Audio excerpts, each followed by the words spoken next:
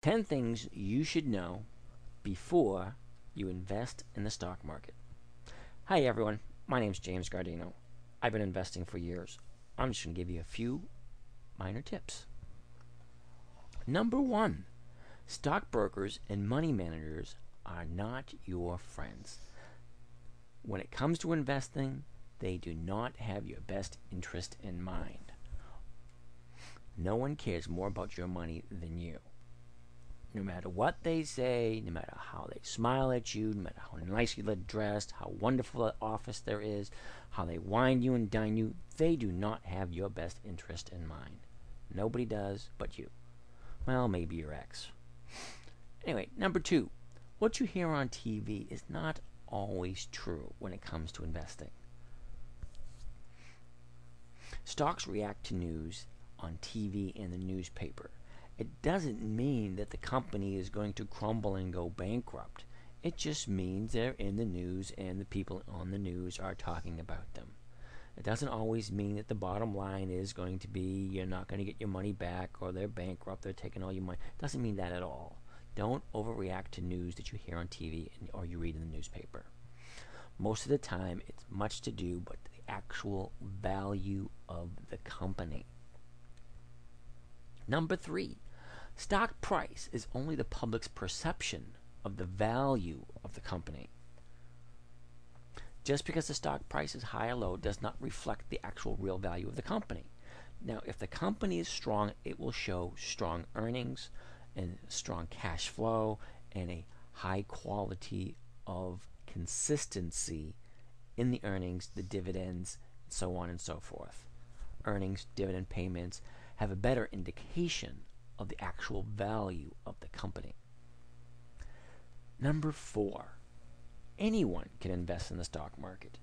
If you have an internet connection, you can trade anywhere. If you're over the age of 18, you can legally buy and sell stocks. If you're not over 18, then you can get an adult to open an account for you in your behalf and let you trade with them. Number five, investing is easy.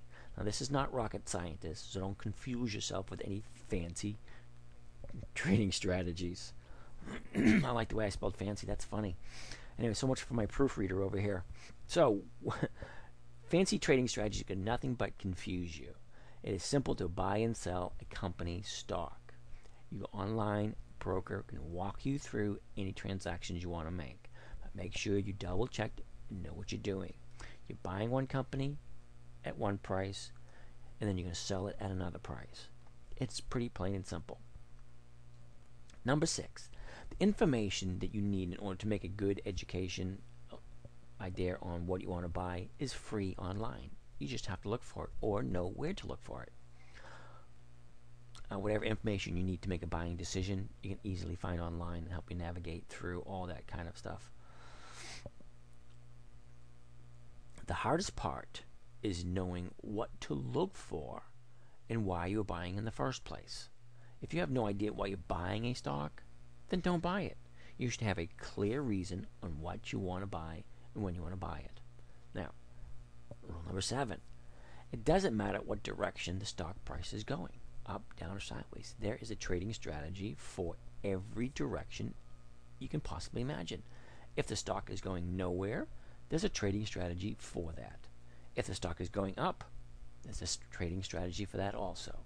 If the stock is going down, there's a bunch of trading strategies for that. You just have to have fixed in your head what it is you want to do and then execute the proper trading strategy in order to get what it is you want. Now, money can be made regardless of whatever direction the stock is going. Number eight, like I said before, you can trade anywhere in the world as long as you have access to the internet. Number nine, there is more than one stock market. Don't kid yourself thinking if you're in the United States that we're the greatest. No, we came late to the party. The first stock market was made in 1602, and I believe it was in Amsterdam. They opened the doors in 1607. They actually built the building in 1607. But the stock market has been around since 1602 when they started selling the first stock. Nope, there you go. Hundreds of stock markets. Amsterdam's the oldest, built in 1607. Philadelphia is the oldest stock market in the United States. However, the New York Stock Exchange is the biggest. Number 10. When you're working in the stock market, you can grow your money really fast depending on the strategies in which you use. The magic of compound interest, you can grow your money at an alarming rate as long as you're careful, you know what you're doing, and you don't make any silly decisions. Anyway, this is James letting you know my 10 ideas of what you should know before you get to the stock market. Have yourself a wonderful day.